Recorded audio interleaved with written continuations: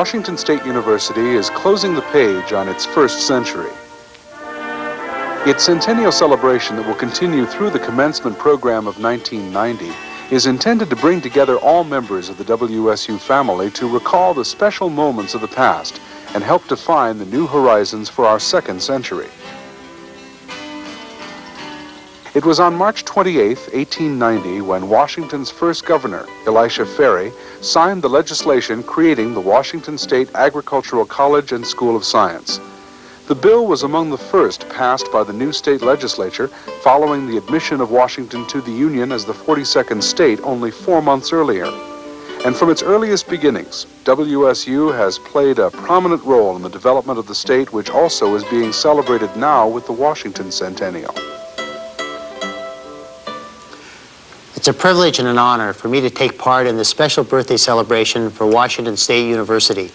My proclamation designating March 28th as Crimson and Gray Day and the next 14-month as University Centennial Observance is intended to speak to all the WSU family and each citizen of Washington to recall why this great university was established.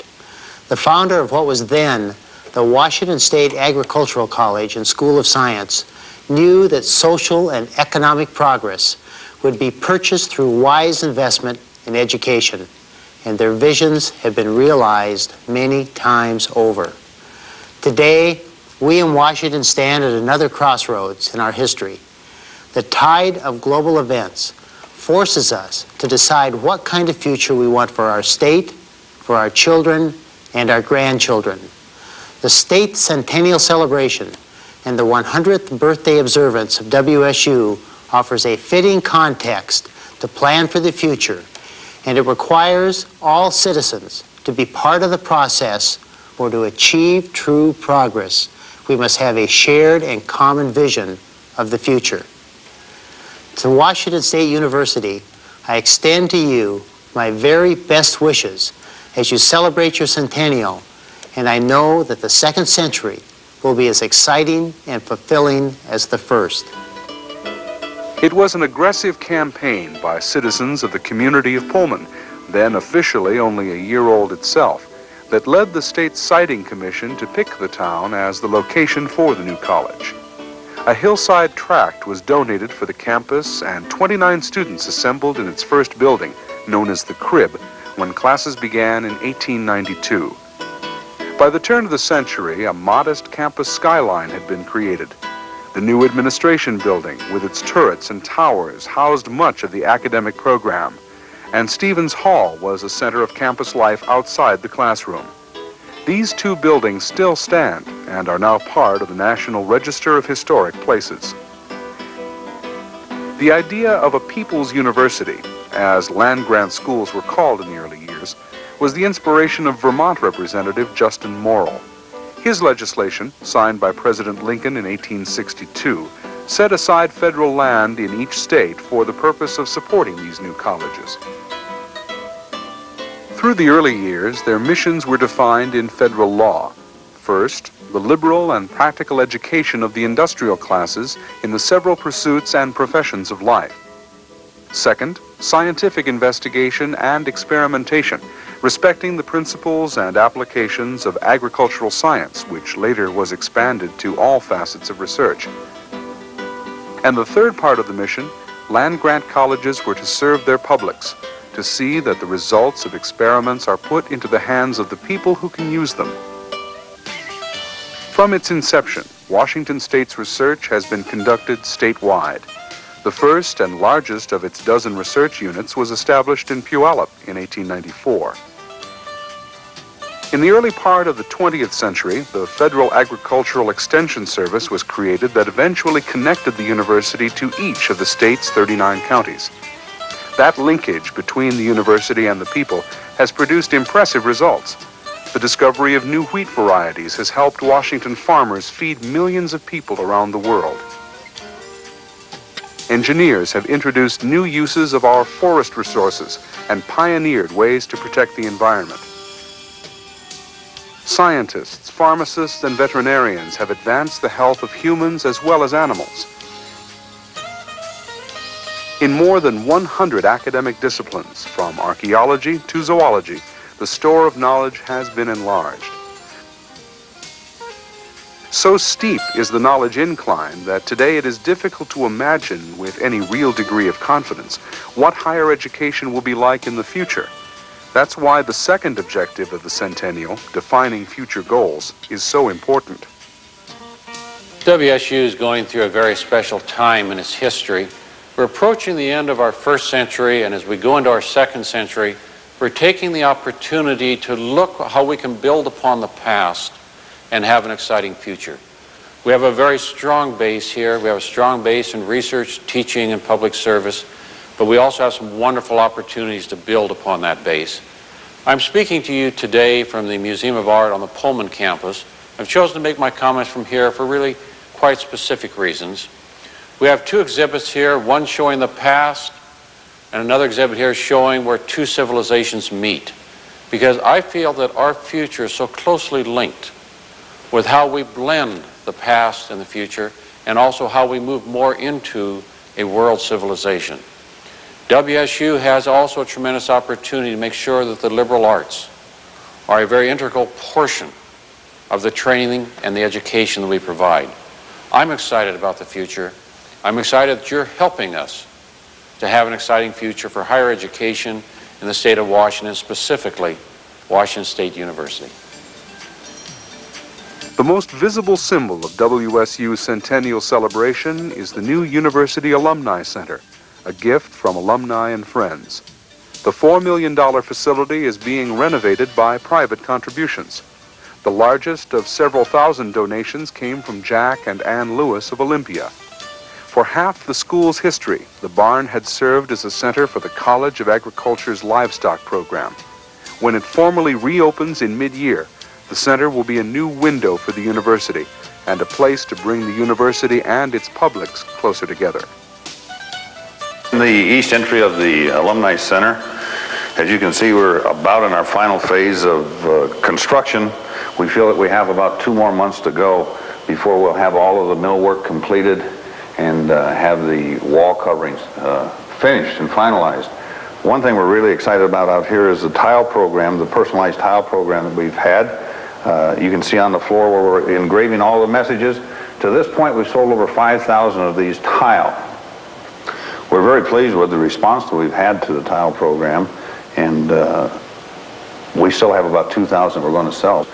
Another thing we're doing that's sort of unique and we're excited about, that as you come into the east entryway, there's going to be a computer, and as you come in, you just type in your name and it will tell you where your tile is located and give you the message that's on your tile. Here we are on the main floor reception area of the Alumni Center. This floor is going to feature the administrative wing of the Alumni Association.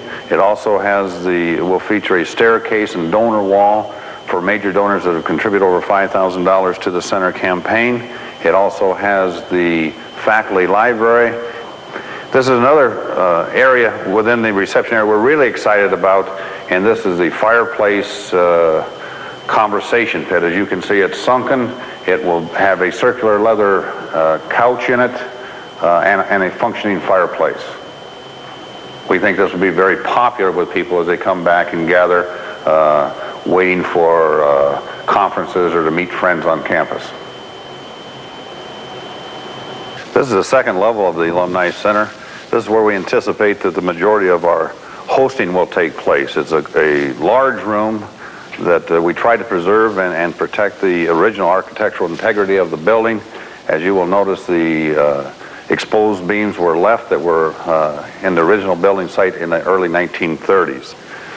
This room will be full of casual furniture, creating conversation spaces. It will be carpeted, 3/4 of it will be carpeted with Taiping carpet that will be handmade in China that was gifted to us. There's also 2 meeting rooms or public rooms to either side of this room.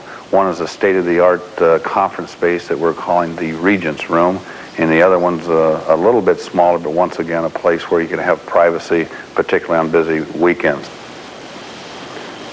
It's been a pleasure to show you around the new Alumni Center today. One of the reasons that we picked this site was because of the beautiful vista that it has looking back to campus. You can see that vista over my shoulder right now. Also, there's a 300-car parking lot to the east that adjoins the property that will accommodate people as they're attending major functions in the center. We feel that the center will have a very positive impact on the faculty, staff, alumni, administrators of Washington State University. Keith Jackson and Dan Nelson were co-chairs of our national campaign to raise funds for this project. Keith coined the phrase, "a place to come home to." And we really think that's what the center is going to do. It's going to be a place that we can showcase the contributions of Washington State University in its first 100 years and where Washington State hopes to and will be going in the future. Another symbol of the past to be recreated during the 14-month celebration is the planned reconstruction of the entry arch that marked the original pathway to the campus. Its placement is part of the initial development of the Glen Terrell Friendship Mall. The history of the university is being published in 3 volumes to be released over the 14-month observance.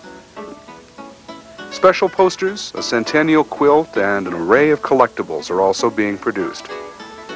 Traditional events in the fall, homecoming and the President's Convocation program, will have a centennial flavor, and the 100th birthday on March 28, 1990, should bring hundreds of alumni and friends to campus to watch the placement of the centennial time capsule. What makes WSU unique, that gives it its rare and special character, is its people. It's the primary ingredient of what has been variously called the WSU spirit or Cougar pride. Some say it's grown from the singleness of purpose, the commitment to learning and exploring ideas. For many graduates, like Edward R. Murrow, the celebrated broadcaster, WSU was a place where the spirit could be restored. They remember the teachers who had profound influences on their lives. Professors and friends like Frank Potter and his wife, who helped develop so many Rhodes Scholars from WSU in the first half of this century. That same kind of educational quality is evident today. The university's honors program for academically gifted students is considered one of the best in the country. And today, WSU has its first members of the nation's most distinguished academies. Biochemist Bud Ryan, a fellow of the National Academy of Science. Materials engineer John Hurth of the National Academy of Engineering. And veterinarian Leo Bustad, a senior fellow of the National Academy of Science.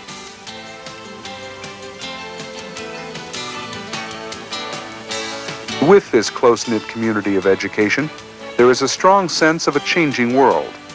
The international perspective comes from a significant representation of foreign students and exchange professors. WSU also is one of the nation's top universities involved with international development projects among third world nations. Northwest regional economic and social progress over the past 100 years has a strong WSU imprint, and because of its original mandate to serve the public, the university has been designated as the primary institution to provide upper division and graduate education opportunities to several Washington communities whose populations are not now adequately served. New WSU campuses are developing in Vancouver, Spokane, and the Tri-Cities. Their contributions will be significant in the second century. With an eye on the challenges and opportunities of the future, fixed in the context of a proud legacy, Washington State University hopes Cougars everywhere will join in its centennial celebration.